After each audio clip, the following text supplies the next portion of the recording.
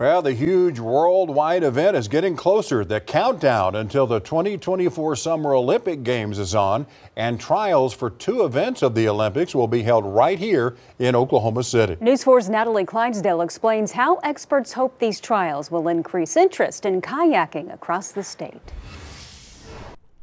Well, the Olympic trials in Oklahoma City are just a little more than a month away. Today I talked with experts who taught me the basics of kayaking, and they say you can come down and learn too. It's a really big deal for Oklahoma City and for Riversport. Excitement is building for Oklahoma City's Riversport to host the U.S. Olympic team trials last weekend in April. The events will be the canoe kayak slalom and, for the first time in Olympic history, kayak cross. Having these events like this really shows how it has put us on the map, not only nationally but internationally. The top athletes will then represent the United States in Paris this summer.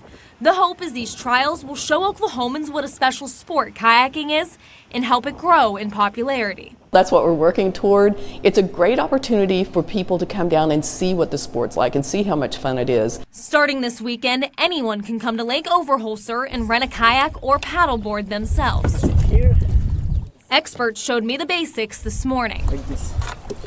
And next week, kids camps with Andrej Krepensek, who's been involved in the sport for 20 years, will begin. It goes like straight in the water. Try to not take a blade behind your body. The trials are April 26th and 27th. The event is free and open to the public. Oklahomans like being outdoors and they like water.